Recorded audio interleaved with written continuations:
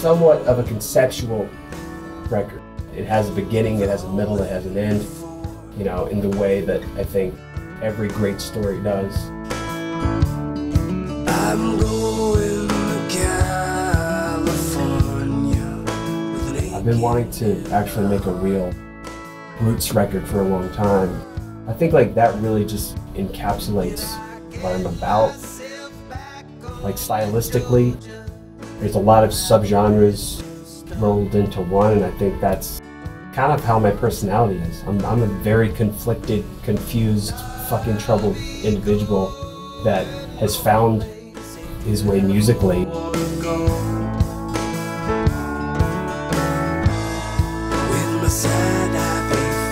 It has a very loose, like, kind of honky-tonk, Southern Gothic, Americana, dark, funeral folk.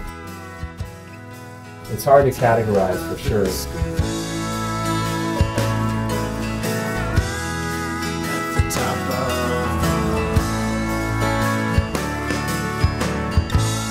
Steve, you know, played drums, engineered and produced the entire thing. But you have two people working in the studio, and you have two guys that are essentially the heart and soul of the album. You really got to wear a bunch of different hats.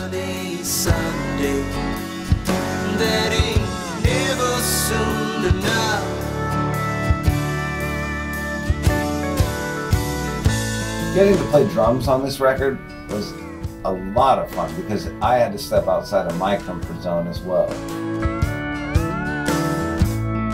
The first day, I was like, damn, this guy's right up my alley. I love his voice, I love his tone of voice.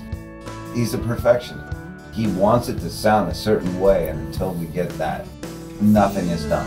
There's somebody watching me, and I'm not alone. I had to play percussion on some of these songs where there was no actual drums.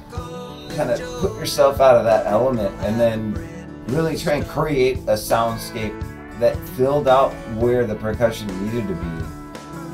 It's almost like going back to learning how to play drums again. It had to be right. It had to sound like it was supposed to. It's the record I've wanted to do for a long time.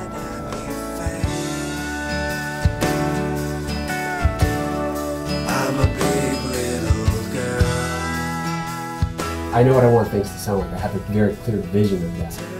And if it calls for a mariachi band, get them in here. If it calls for, you know, accordion or strings or whatever. I pulled no punches on this thing.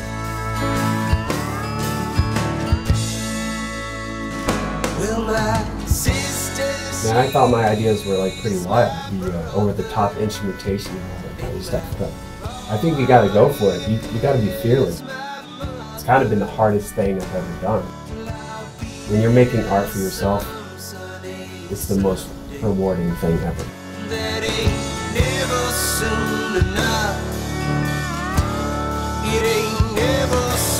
I really just want to get the album in the hands of people that enjoy music and they want to experience it as an album. We're shooting for the release of the album.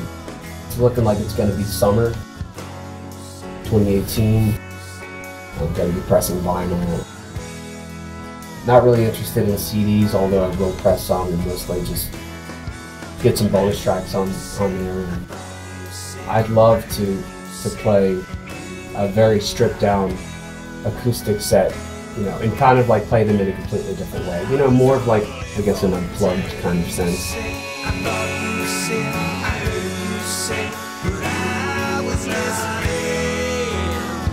I don't know, I'm really happy we made a record this way because, you know, I wanted to record the instruments that I wanted to hear.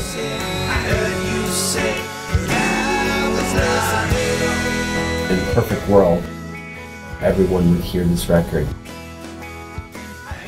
They would hear just how much blood we put into this thing.